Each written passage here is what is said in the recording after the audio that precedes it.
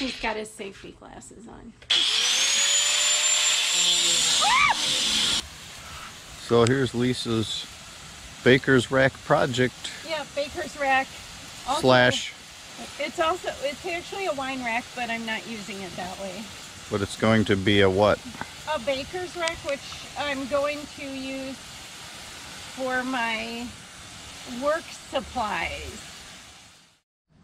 Where'd you get it? Goodwill for $12.99. Goodwill in Joliet for $12.99. And it was in perfect shape, just dirty. And it has glass shelves. And right now we're going to use the glass shelves, but we might change that out later for something that looks kind of like faux marble or wood that we stain or something. Not sure yet. And now I'm just scrubbing it with some soap and water. Dawn dish soap and water. And then we'll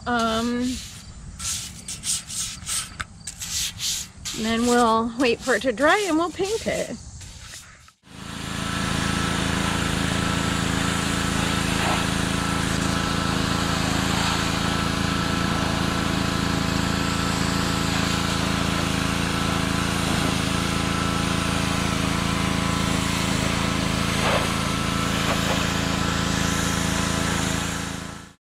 What did we just do here? So we decided to take off the wine rack holders. At the last minute. Room underneath there. Yes. So first, they just came off with 2 screws. I didn't buy it to be a wine rack, although we will keep those because they just screwed on with 2 screws.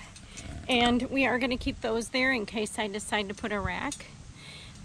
And this way, the thing I want to store under here, like my work printer and my work items, I can store them under there, and now I will still be able to style the top. These were the little things that you would put a stem glass in, but I don't want those. So we're going to cut them off. Yes, yay. Carl knows how to do everything, right? I have the vision and you make it happen. I have the tools and the technology.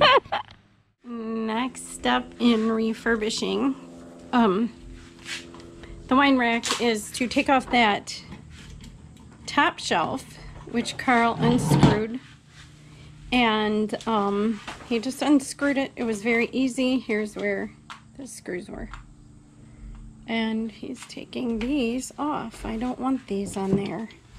So what are you using? A grinder. A grinder? With a cutoff wheel. A grinder with a cutoff wheel. Okay. So.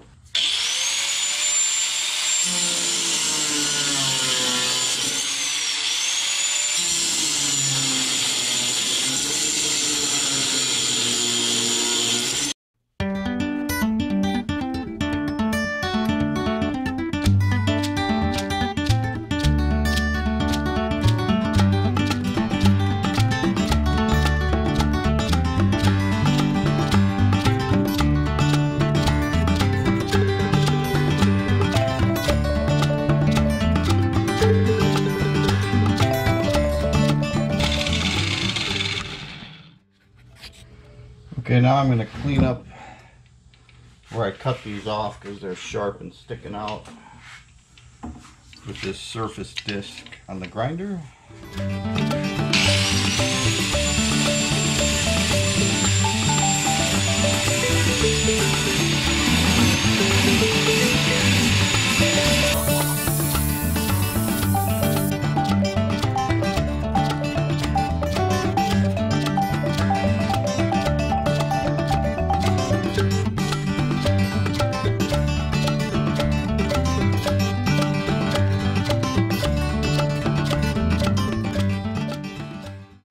Okay, now that we got these cut off, which is gone, with the grinder we're going to smooth it out with a file just a little bit where it's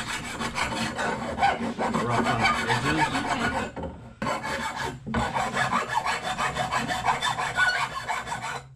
Okay, so this is this is the piece that the little wire glass holders were on. That's back. They're all gone and it's all smooth. Yay! And now we're gonna put it on the baker's rack. We're gonna put it. The paint we used is this Rustoleum Universal Metallic Primer, paint and primer in one. And I got what they call flat burnished amber, which means it's flat, but it has this sparkle in it. So the color of the cap is actually the color. So the paint's flat, it's not shiny, which I wanted, but it has these metallic particles in it. So great. pretty. It does, and it's smooth. You don't feel it. It's not textured, so I like that too.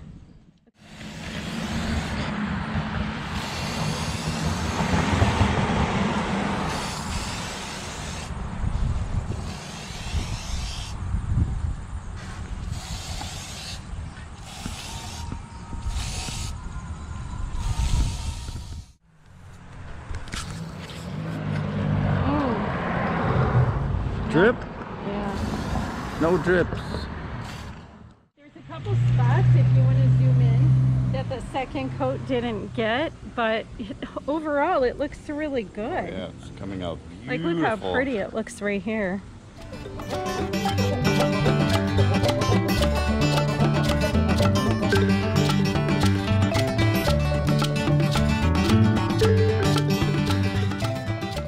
Here's the finished project at its new home in Lisa's kitchen. And it looks beautiful. Exactly what I envisioned.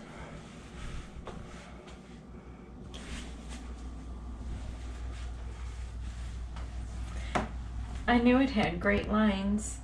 We just had to take off the glass holders and the wine bottle holders, and now it's just what I wanted.